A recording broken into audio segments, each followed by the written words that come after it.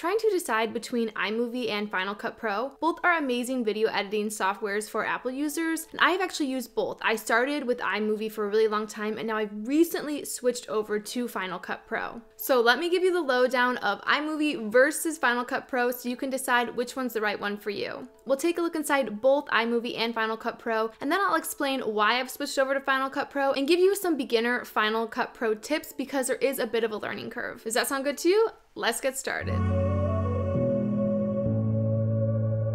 What's up? I'm so glad you're here today. I'm Danie, and I'm an online teacher, entrepreneur, and business coach. I help people build lives of freedom through online teaching and building scalable brands on YouTube. Be sure to subscribe and level up your online business and brand with my weekly videos. Also, if you haven't yet, be sure to get my ultimate starting on YouTube cheat sheet and start scaling your brand on the second largest search engine in the world. Let's dive into iMovie versus Final Cut Pro, and I want to start by doing an overview of iMovie. I love iMovie. I've honestly been using it since high school. It's an amazing video editing software, and it's super user-friendly. All of my older YouTube videos have been made in iMovie. I've only recently switched to Final Cut Pro. I did a poll on my Instagram. If you don't follow me, head over there for more YouTube tips, but it seemed like most everyone was using iMovie, so it's a popular choice because it's also free. So it's free, it's user-friendly, it's a great place to start if you've never edited videos before and you're just wanting to kind of jump in. iMovie is probably your way to go. Let's take a look on the inside. All right, so now we're in iMovie. You can see these are some of my past videos in my projects. So what you can do is if you want to start a new movie, you can create new. Let's look at one of my old videos though to take a look at what this looks like. So you can see here we have on this upper left-hand side where you can add your media in. So you could drag in video files from here. You could also just drag in files directly. This is what I love about iMovie is like, I could just take, let's say I've got a screen recording. I could literally just drag that in and drop it into my video. This is where down here is where you edit all of your video. Okay. So you can see you have audio where you can add, iMovie has sound effects you can use. I also recommend only using, if you're going to use background music, using YouTube Studio Library music because it's copyright free. This is where titles, you'll add text, backgrounds. I never do this. I never add backgrounds, but transitions for sure. You can pick a transition and just drag it right in. It's super easy. You can double click it and change the time. And then you see over here, when you click on, you have to make sure you're clicked onto where it's highlighted, the file you want to change. And I could come up here and I could change the coloring, make it brighter, darker. I could crop it. A lot of times people have issues where it'll get too close. That's because it's on Ken Burns. If your images ever move, it's because it's on Ken Burns. Change it to fit. Okay, just a quick note. And then you can stabilize your video, change the audio. You can speed up your video. I can make it fast or slow. So there's a lot of different things you can do in iMovie. It will honestly take you maybe 20 minutes worth of tutorials to get it down. The one qualm I have about iMovie is that you're only allowed one layer. So you can see I have added here, if you look, it says my 8 different income streams as a teacher entrepreneur. If you want to be able to add images like this, then check out my video that I have with Canva and iMovie that breaks down exactly how I do this. Final Cut Pro is a little bit different. You're allowed more layers. So that's the only thing that I don't like about iMovie, but I'll get into that when we get into Final Cut Pro. I'll show you what I mean. So this is what iMovie looks like. It is pretty user-friendly, as you can see. Now that you have an understanding of iMovie, let's dive into a little bit about Final Cut Pro. So I actually made the switch to Final Cut Pro because I got a new computer. My other computer had ran out of space. Every time I was making a new movie on iMovie, I was having to delete files. It was the worst. So when I got this new computer, I got 1 terabyte and I thought I just want loads of space. And I actually think with this loads of space, I would like to level up in my video editing. And so I weighed between Filmora, Adobe Premiere, Final Cut Pro, and I really settled on Final Cut Pro because it's, again, that Apple product. So it's similar to iMovie. So unlike iMovie, Final Cut Pro is not free. It is a one-time fee of $299. For me, that was worth it because I didn't have to pay monthly like some of the Adobe products now. That's not what I wanted. I want to pay a one-time fee and say, oof, I can write that off as a business expense. Okay? A great thing about Final Cut Pro though is you don't have to just dish out that $299 right away. You can do a free 90-day trial. So I highly recommend if you're interested in trying it out, do that free trial and see if you like it or not. Now let's take a look inside Final Cut Pro, and I'll give you some beginner Final Cut Pro tips that have been really helpful for me. Welcome inside of Final Cut Pro. As you can see, it looks a little more intense and different than iMovie because it is a bit more advanced. So let's start on this left-hand side. These are my libraries. I've got my library for Lainey when I did a project for her for a team membership, and then I have my YouTube library. Here is where I then you can start a new library. And then under that would be an event.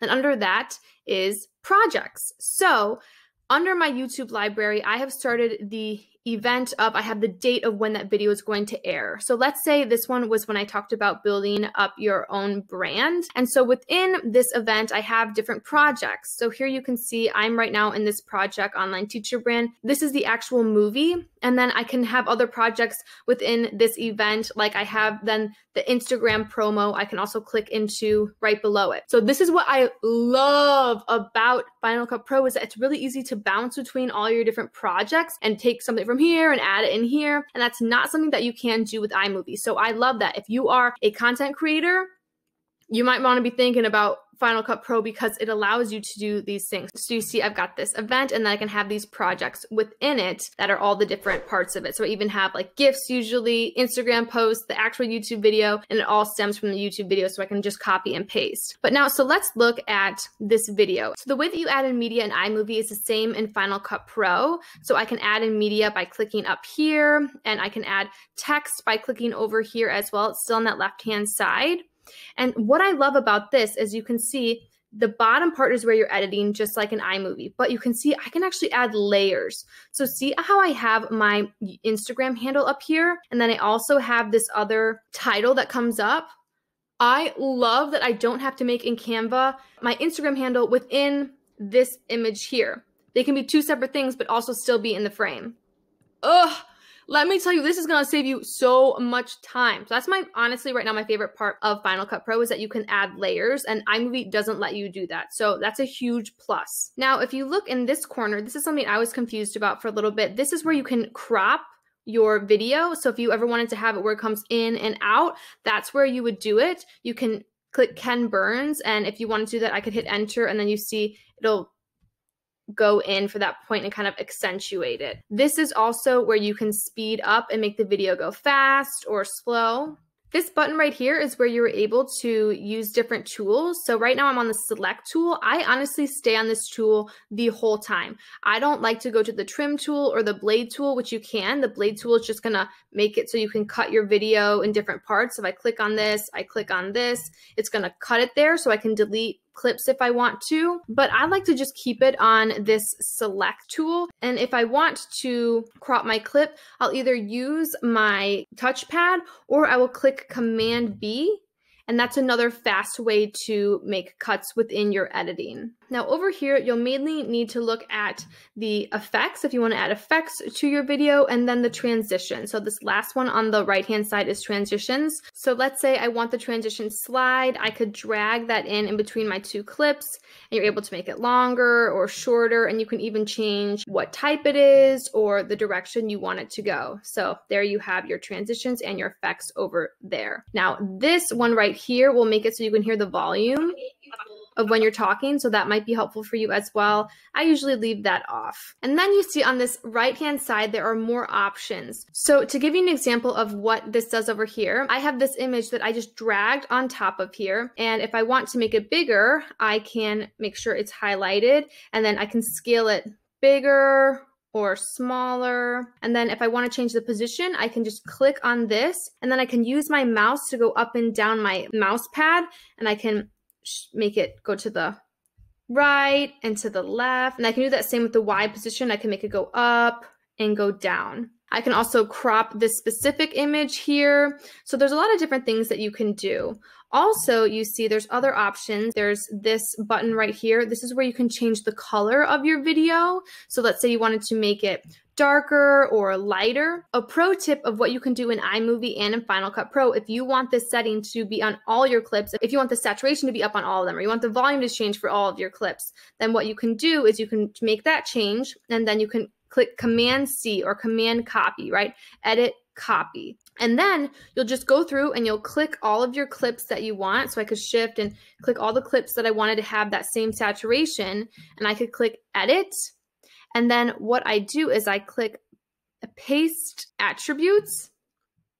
And then here you can see it says color board. So that means it's changing the color for all the saturation to all of those clips. So that's just a quick tip for you. And you can see you can do that with crop, compositing, all of these things, which makes it just so much faster in editing. iMovie does that as well. One last thing I want to show you, if you want to get closer into your clips, you can just go like this on your keypad where you have your fingers go out, or you can pull them back in. That's how you can go in and out. And then something also really nice, if you want to split your clips, what you can do is you can click Command B, and then let's say you want the clip to go up until this point. You can press on your keypad just this little thing here, boop, and it's going to make the video crop up until that point. What's really nice on Final Cut Pro is you have these other options on your little touch bar as well if you have a MacBook with the touch bar. Another great thing about Final Cut Pro is you're able to add plugins and effects. I have not gotten that advanced yet, but that's always an option. That's not an option with iMovie. And also sometimes because Final Cut Pro has a lot more to it, it is slower than iMovie. So sometimes you will get the rainbow circle of death, but it will always come back on. But just know that because there's more to it, sometimes it will take it a little bit longer to process. So now that we've taken a look at iMovie and Final Cut Pro, let's do a comparison of iMovie versus Final Cut Pro. So iMovie, free. Final Cut Pro, a one-time fee of $299. iMovie, super user-friendly. Final Cut Pro, a little bit of a learning curve, and it's gonna take you more time to understand how to work it. iMovie, you'll get really basic editing, and Final Cut Pro, you can get way more intensive. You can add those plugins. You can do a lot more with it. iMovie is gonna run a little bit faster, whereas because there's so much more to Final Cut Pro, sometimes it will lag just a little bit. So my overall consensus in iMovie versus Final Cut Pro is if you are just getting started and you just need to make basic videos, then I would go honestly with iMovie. It's awesome, it's very user-friendly, and you're able to do a ton in it. Like I said, all my old YouTube videos were with iMovie. But if you've been working in iMovie for a little bit, or you're just, you know that you love tech and videos and editing and you want to level up a little bit, then I definitely think that Final Cut Pro is worth the investment, and it's worth that learning curve to be able to level up your videos. And in the long run, Final Cut Pro actually is going to save you some time just because it has a lot more features and those plugins. So whereas before I was having to use Canva a lot to layer things in iMovie, I don't have to do that anymore in Final Cut Pro, and that saves me loads and loads of time. So really new and just needing the basics, go with iMovie. More advanced and wanting to be able to level up your editing, go with Final Cut Pro. Be sure to subscribe to get notified for my next video where I'm going to show you how I repurpose all of my YouTube videos onto my other social media platforms. And I know you saw a little bit of that when we were in Final Cut Pro, so that will dive deeper into that. While you wait for that, you can check out these other videos. You can grab my ultimate starting on YouTube cheat sheet, and I will see you next video.